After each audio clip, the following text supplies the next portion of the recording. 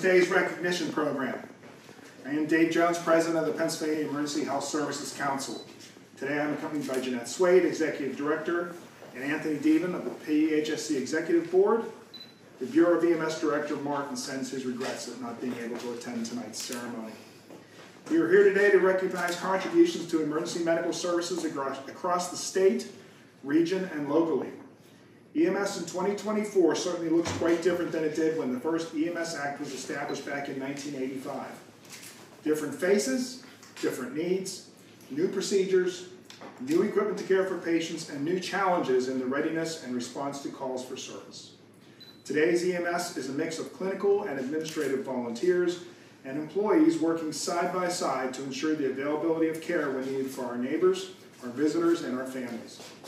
Although the service has recently seen many struggles, including the impact of a global pandemic, along with financial and staffing shortages, these volunteers and paid staff continue to deliver excellent medical care during times when stress, danger, and hardship are at their highest level. Today's award recognizes a strong example of this care and compassion as a leader, an innovator, and a mentor dedicated to the community and the people who live, work, and visit there. The selection of this year's award recipient in today's ceremony is a joint project of the Pennsylvania Department of Health, Bureau of EMS, and the Pennsylvania Emergency Health Services Council. The awards nomination process is peer-driven. Individuals and agencies are nominated each year based on their extraordinary service to the community and Pennsylvania's EMS system. Today's award is the 2024 BLS Practitioner of the Year Award. This award honors an individual, basic life support provider who has contributed significantly to the development and growth of emergency medical services in the Commonwealth of Pennsylvania. The award winner is currently certified by the Pennsylvania Department of Health as an emergency medical responder or emergency medical technician and has made a significant contribution by utilizing their basic life support skills during an emergency situation, by mentoring of pre-hospital care practitioners, in the planning and development of basic life support systems, through research in pre-hospital medicine, or through leadership among peers.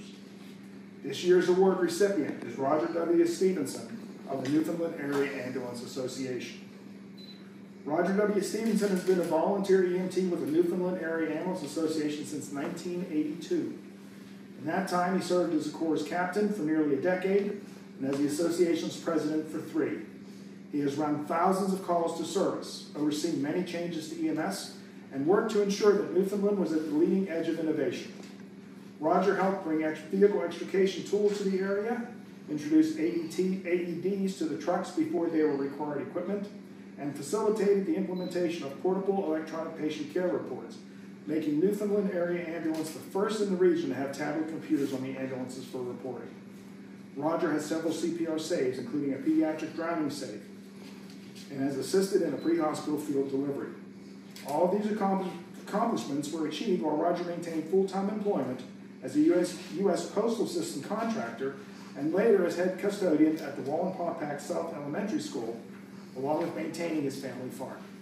Roger has an unwavering commitment to serve others in their time of need and has inspired many to enter the field and move up through EMS, including current paramedics, flight paramedics, nurses, and at least one physician. In recognition of his outstanding service to the community and dedication to innovation and excellence, we are pleased to present the 2024 BLS Practitioner of the Year Award to Roger W. Stevenson. Congratulations.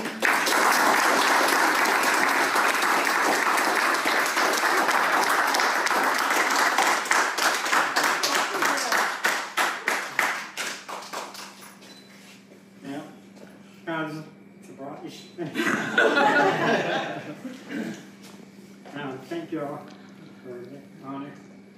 Thank you for what you do. As long as you're here.